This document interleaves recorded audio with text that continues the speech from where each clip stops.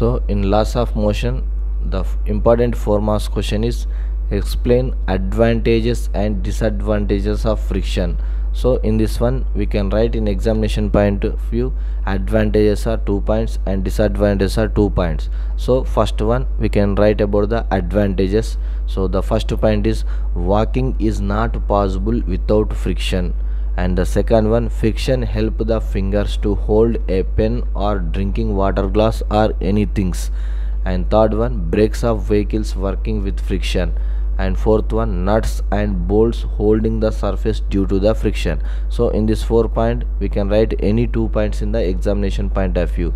And the next one, disadvantages of friction. So the first one, due to friction wear and tear of machine parts increases, and the second one, heat is generated due to friction in machines, and third one, friction results power losses, and fourth one, due to friction decreases efficiency of engine. So in this 4 point we can write any 2 points in the examination point of view.